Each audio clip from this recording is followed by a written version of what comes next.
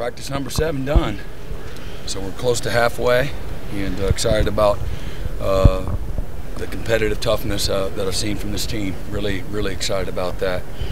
A lot of experience, obviously, coming back on defense, but man, we've had great competition from all the way back to mat drills.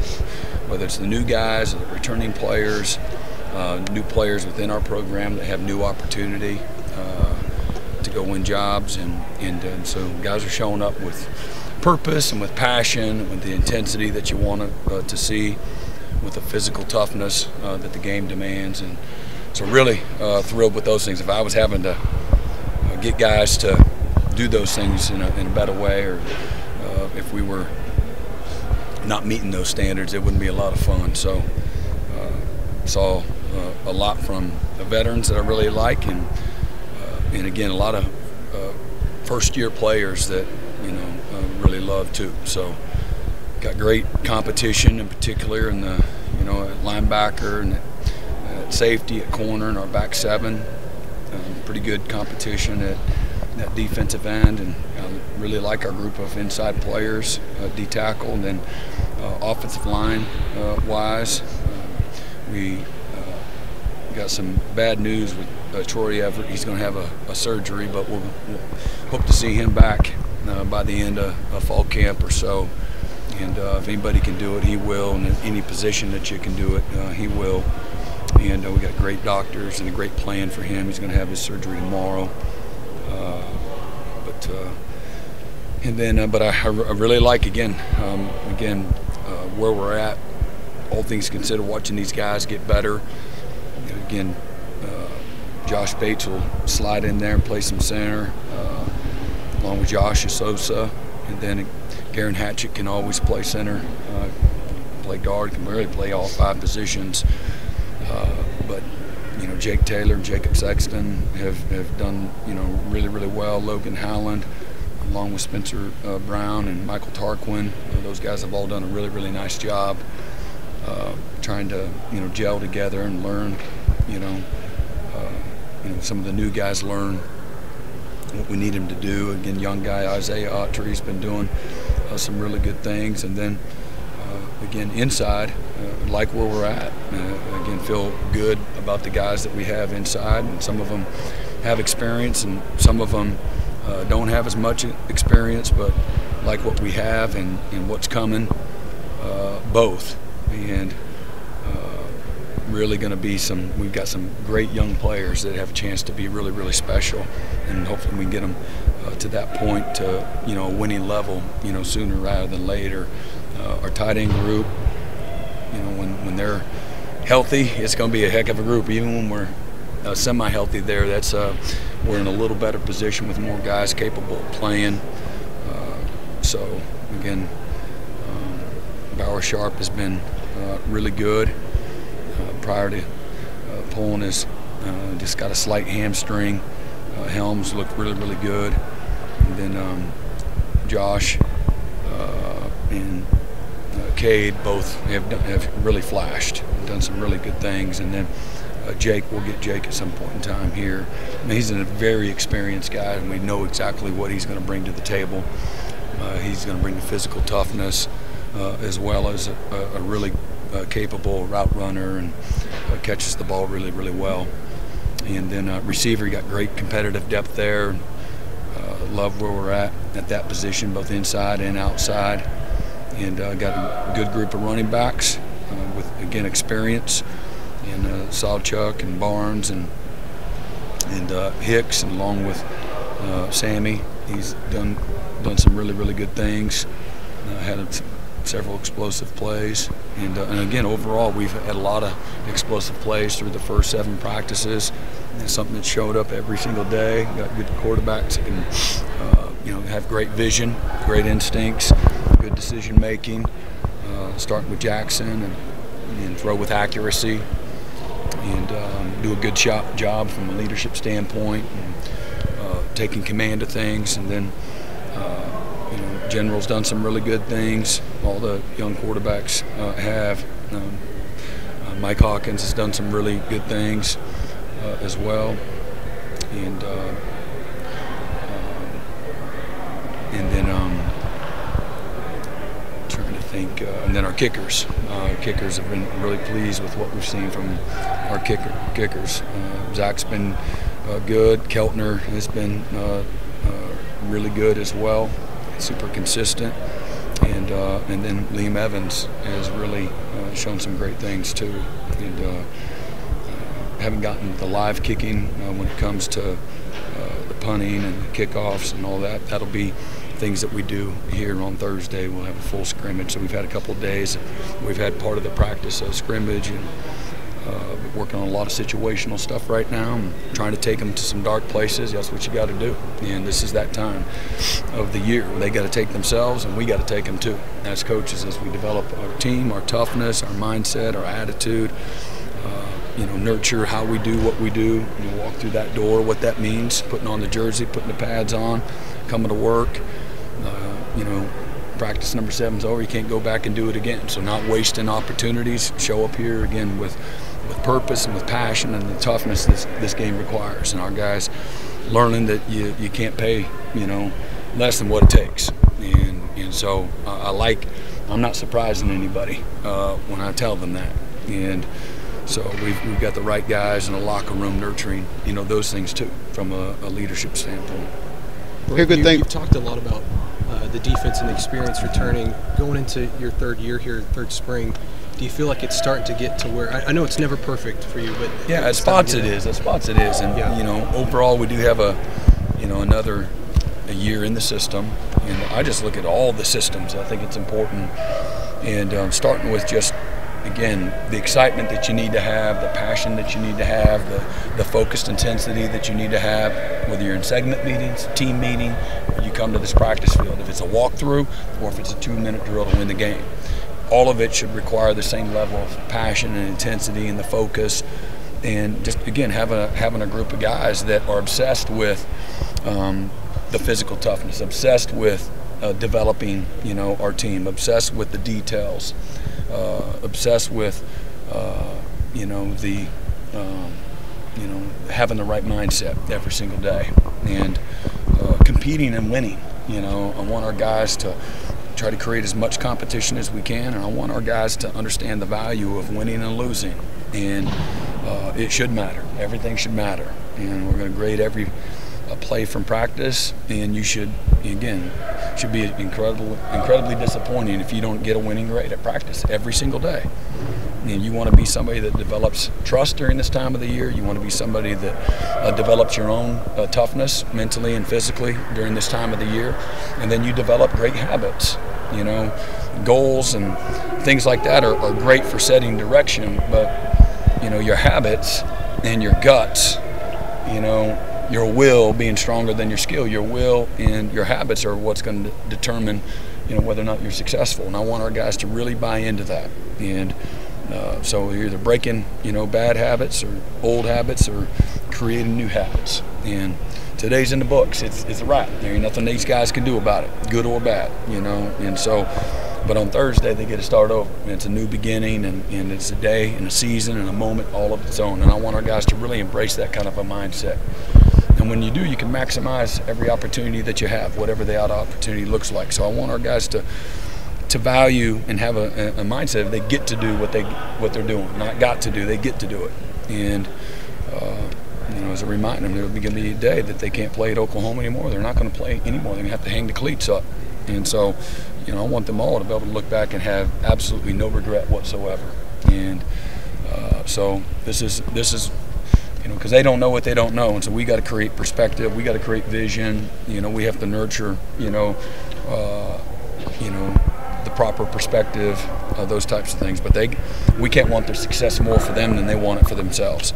But I love the leadership on our defense, the returning players. I got several guys that have a mindset like, coach me like a freshman coach. Coach me like I know nothing. And I love that. Sign me up for that. And, having the humility, first of all, as opposed to, this is my third or my fourth year, y'all lucky to have me back. I wouldn't tolerate that stance, but I love it. Got, a 3 deep of guys that are like, I need to be coached. You know, again, I came back with purpose. I need to get better. And so the humility, the focus, the toughness, the leadership, they recognize that they're in leadership positions, and everybody's watching them, how they talk, how they practice, how they lead, everything matters. So I got a great respect and appreciation for that on both sides of the ball. You know, maybe it's a Jalil Farouk, you know, on offense, or it's the growth and development of a guy like Jaden Gibson, or it's the buy-in and the toughness of a guy like a Bauer Sharp that just got here, and man, he's trying to earn the respect of his teammates, or you know, Deion Burks, you know, these guys that are showing up here with a sense of desperation. But I see it from lots of guys, you know, guys that are returning, and guys that just got out of here, out of high school, you know, David Stone and Jaden Jackson, amongst others. They're you know, that group of young defensive linemen, man, they live in that building. They're in between classes, you know, at night, after practice, they just want to get better. They want to have a role, and they're trying to develop that. So the hunger and the edge, and again, they're amongst several guys, you know, several offensive linemen. You know, really excited about young guys like a Heath Ozida, and again, Logan Howland. I talked about him, Josh Bates. Man, we ain't got a tougher guy out here than Josh Bates, man. On a month to get ready for his first game. Just talk about how he's doing in just that whole position. Yeah, again, the whole position's doing really good. You know, Brendan Zerberg, he's gotten lots of reps too. And but between you know, Jackson and you know, Mike and Brendan and Booty, Casey's taking every mental rep. He's right there next to me, and when we got the team settings, I feel great. You know, we're in the best position we've been in since we've been here, and we got a lot to still learn and get better at. That goes without saying, but we've got more, again, competitive depth there. I think more guys that are showing the ability to be able to get in the game and help us win, and so I've been really pleased with both progress, leadership, again, situationally, decision making. We're really showing some really great signs particularly for some young guys that haven't, you know, played a lot of college football. You know, things to be excited about. Again, decision making, accuracy, toughness, pocket presence, those types of things, leadership. And how about the physicality of practice? You always talk about that you got to see that out of your team. Are you seeing it out of your team? Yeah, very much so. We talked about that post-practice today. You know, again, you got to practice tough to play tough, and there's no way around that. And you know, that's the name of the game. But we do have different tracking tempos and what we're allowed to do, you know, from a regulation standpoint. And so if it's thud, you know, it means we keep people off the ground. You got to learn to practice the right way. And we showed them a clip of the Carolina Panthers, and they're practicing, and they're in tracking mode, which is, you know, keep everybody up, and nobody should really be contacting anybody. And Skelly and the rookie lit up the guy that's making a lot of money, and then we flipped it to post-practice, and the report that the meathead that ran into the highly paid receiver was fired and cut, you know, right then and there before the last player was off the field at practice. So, you know, that's a real thing. You know, you don't do things the right way, like show up on time or whatever, you know, there's consequences. You know, we give them a little grace in a locker room, but when they leave here, so practicing the right way is a sign of a mature team that cares and that understands, and that, you know, there's a great focus to them, you know, on how we got to get better and take care of each other. What about you, Brent? How have things changed for you in practice in year 3, whether it's, you know, your just natural progression as a coach, or having Zach here, or whatever? Has that dynamic changed here this spring? I think that there's more depth from an experience standpoint of myself and Zach and our other defensive coaches than maybe what we had before. And so there's a different level of trust and understanding. You know, Zach thinks more like me, and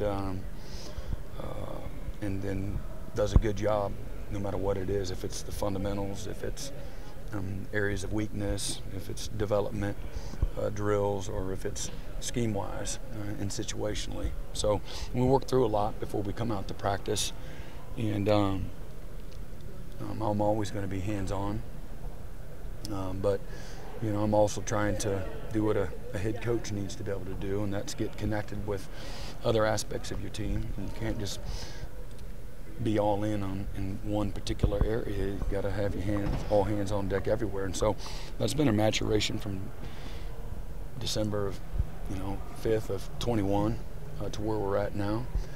And the practice-wise, what we're doing from a schedule standpoint, those types of things are very similar to what we did, a year ago.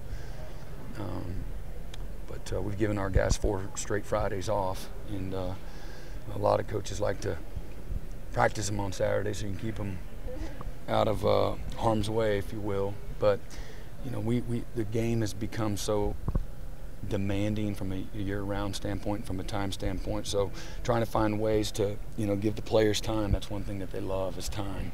And so we've given them 4 straight weekends off. This weekend we won't be. We'll have let them sleep in. We'll practice around 10:30 on Saturday. But try to be mindful for the players, and put a schedule that we can get our work done, but also be mindful of recovery and their time, those types of things. A lot of players said Zach's almost like a clone out there of you, and that he sometimes maybe teaches things a little bit differently, and they understand it maybe in a different way. How big of a help has he been so far, just teaching some of those guys? Yeah, no, it's I'm sure there's how we call things. I think scheme-wise it's pretty much the same, but how we call things, maybe in families, to make it make sense. When you have to leave, just like when I left Oklahoma after the 2011 season, I had to start over. I got into a room, and nobody knew what I knew. Nobody. And one of the hardest things I've done from a professional standpoint. And I couldn't take my relationships, my trust, all my expertise, football acumen. I had to start over. And then the language barrier, there's whatever it was, there's 80 staff and defensive players, and that I had to teach them, and so if that was not, I had to figure out what they knew, and I didn't have anybody helping me. I didn't take anybody with me, and so I say that, Zach doesn't necessarily have that, but when he did leave several years ago and got out of our football building, and he had to go to several places and start over and build something from scratch and teach everybody around him, I think he probably learned maybe even more efficient ways to do it. And so he's been able to give, some of those shortcuts, if you will, to help expeditiously, develop our players, teach our players. And so we've had a little bit, some new language, some new things to go in, but just reorganizing, I think, is that we cleaned the pantry out and we threw away stuff that that we didn't need anymore, and we reorganized it.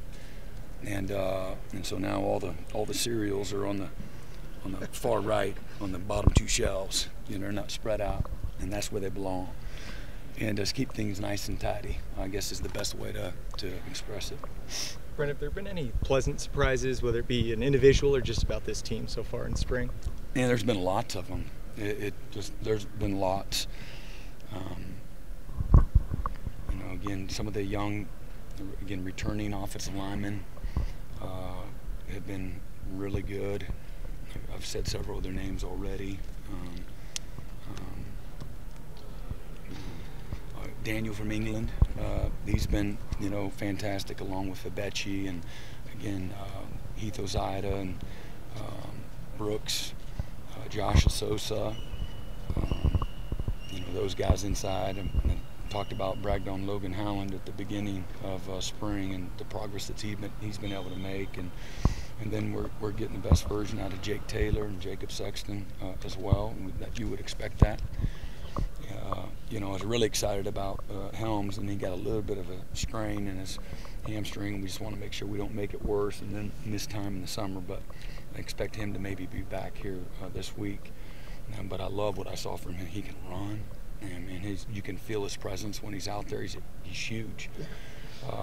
And then again, talked about Bauer Sharp, and then Von Mitchell has done some really good things. He's not just from a receiving standpoint, learn how to block and how to mix it up with some All-American type linebackers. I love our group of linebackers. We are as far away from where we were 2 years ago as you could be at linebacker. The development, the depth, what it looks like. What I really like about this linebacking group, and Zach and Skowski, they've done a nice job of developing, position versatility. And so we got several guys that are playing multiple positions to create depth, more opportunity. So when a guy gets banged up, you're not limited with your options. And so, but that's been the heart and soul, one of the great leadership groups. I love where Ethan Downs, he's just, the game has slowed down for him. He's playing fast and physical. And then you got a guy like Trace Ford that's played a lot of football. I'm really excited about what PJ is. He's a little over 250 pounds today, looked great. Caden Woolard, you can tell he's played a lot of football, knows how to play, he's heavy-handed, plays quick, he's long, he's big. And then, again, we've got some really good young players, whether it's Taylor Wine or, again,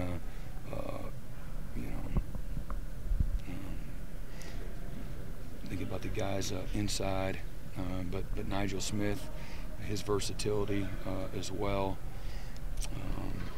I feel like I'm missing somebody there at defensive end, but our inside guys, starting with DJ Terry, has been a great leader, really great leader. And then,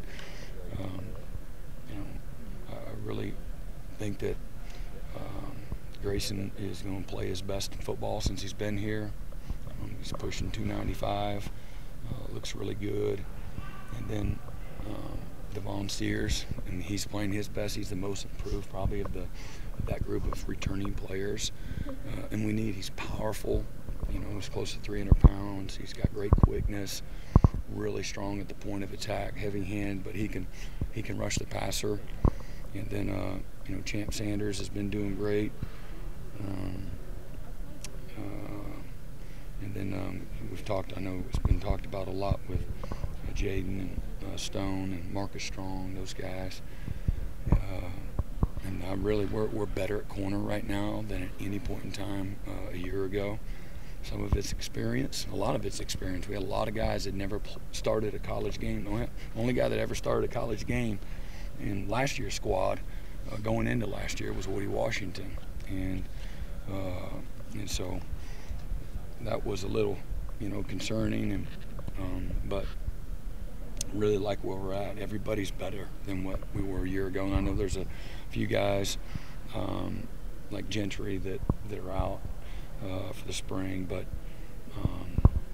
we've got a really improved group of players. And then the young guys that we've brought in, whether it's Eli Bowen can go anywhere in the secondary and play. Right now the game's easy for Eli, but I'm really excited about Jacoby Johnson, Kenai Walker, certainly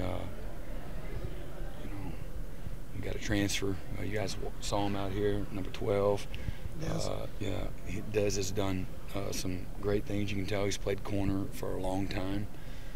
Again, a year ago, we had several really good athletes that had not played much corner growing up.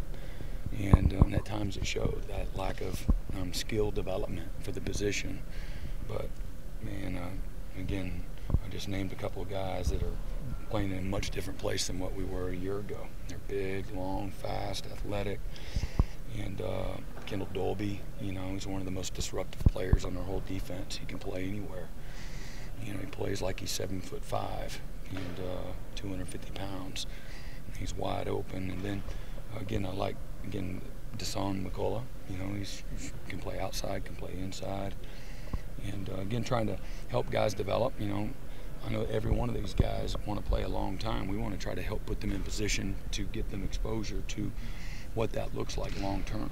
And, so a guy like Desan, he's going to play outside, in the NFL, he's gonna play inside as well. You know, I don't want to pigeonhole him.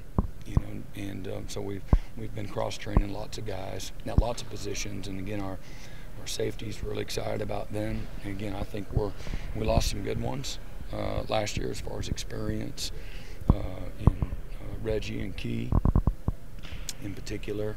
But we got, again, Billy and RJ and Peyton as your cornerstones coming back, along with some really good young ones. And I've been excited. You know, McCarty's having his first time as a football player. It's been this spring. He hasn't taken any reps. He coming off the ACL, and then he tore his hamstring like the first day of conditioning coming back, and missed all last year. And but so he's getting looks, and then you got, again, Reggie and Boganowski and 14 from Jaden Hardy. He's you know, ain't nothing he can't do. He can play corner, he can play cheetah, he can play safety. Football, again, is easy for him. So we've got some really good football players with returning, and then a lot of our new guys. They find the ball. They know how to maintain leverage. They understand the difference and the stresses of 2 deep, 3 deep, quarters, man-to-man. Confident players, but they show up with great humility and an eagerness to work and compete. So as opposed to, hey, this is the first time they failed, they never really got chewed out, they've always been the guy, and so there's a transition because they can't get out of their own feelings. That's not an issue with any of our guys. None. Zero. You know, there's not a more humble, hardworking guy on our team than David Stone right now. And, you know, and he'd be the first to tell you, man, I got a lot to learn, a lot to get better at, but man, he's showing up every day with that mindset. That's how you do it. And we try to recruit that. We try to be very intentional about that, and then sometimes you just get lucky. You know, you got good parents and good environments that they come from, a great locker room that they come from. Like, you know, Reggie coming from Centerville. Like, man, that's a program right there in the state of Ohio, in a state that has great football programs, top to bottom. You know, he's coming from a program that is about something, and so he's brought a lot of that with him. And some things that you can't bring with you. Just like when I went to Clemson, you know, couldn't take 13 years of relationships and credibility with me. Had to go and start all over with all of those. And just like these guys, they got to earn trust, earn relationships, you know, develop a reputation by showing up every day, earning the respect of their teammates by how they do what they do, and you can't bring the stars or, you know, the tackles, the sacks, the touchdowns with you. You got to start completely over, and again, it takes a special dude to do that, you know, because these are 17 and 18-year-old guys, not 24 and 28 and 30-year-old guys. So that's what I've, you know, just as a 53-year-old coach who's been a part of a locker room for 35 years in college as a player and a coach, you know, those are things that get me excited. And both in the short term and the long term, as you build things the right way.